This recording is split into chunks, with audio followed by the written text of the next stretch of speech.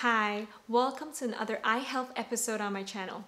In today's video, we're going to talk about presbyopia and the need of reading glasses. Want to know what causes it, what the symptoms are, and how to correct for it? Stick around.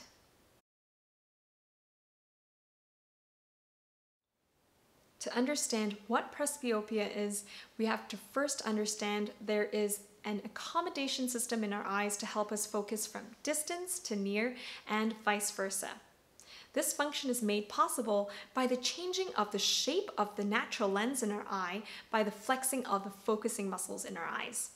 This ability is greatest when we're young because the natural lens starts off being thin and flexible. However, as we age, layers of cells are added to the outer surface of the lens, kind of like the rings of a tree.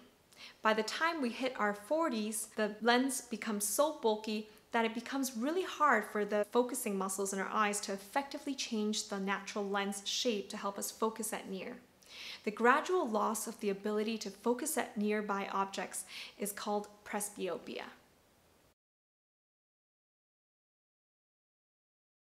You may have presbyopia if you are in your late 30s or older and show the following symptoms. You find yourself struggling to focus from distance to near and vice versa. You find yourself holding material further in order to focus at near. And for those with nearsightedness and/or astigmatism, you find yourself preferring to take your glasses off in order to focus at near, and this was not the case before. There are 3 ways to correct for presbyopia. Number 1, correction with glasses. Having presbyopia means you now need different lens powers in order to focus for distance and near. Some people like to have separate single vision glasses for viewing distance and near respectively. The pro to this method is that you get a wide field of view for the activity that you're engaged in for that distance. For example, driving or reading a book. The downside to this method is that you do have to switch between 2 pairs of glasses. Another way to correct for presbyopia with glasses is by progressive or multifocal lenses. This design is an update of the line bifocal or trifocal lenses, which have the different powers separated by visible lines in the lens. The progressive lenses, on the other hand, give a seamless look and gradually transitions from distance power at the top of the lens to intermediate power in the middle to reading power at the bottom of the lens. Incorporating all 3 powers into one lens increases convenience, but that does mean there is a smaller field of view for each viewing distance as compared to the single vision glasses.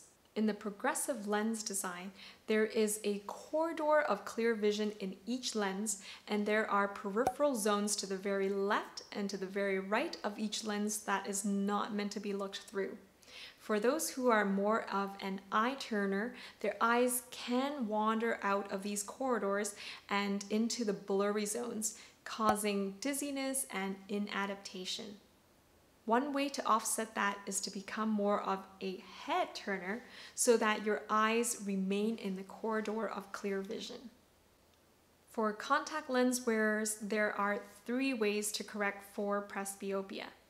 Number 1, you can wear distance single vision contact lenses to view distance and wear readers over top to view near.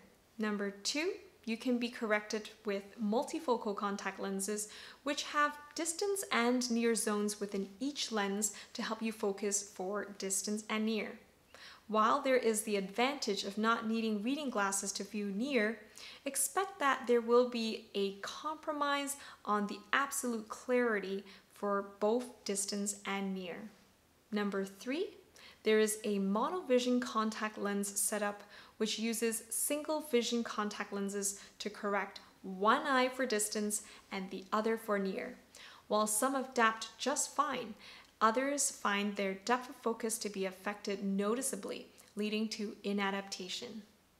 With advances in laser technology and lens implants, more people are now turning to surgical options to enhance their distance, intermediate, and near vision.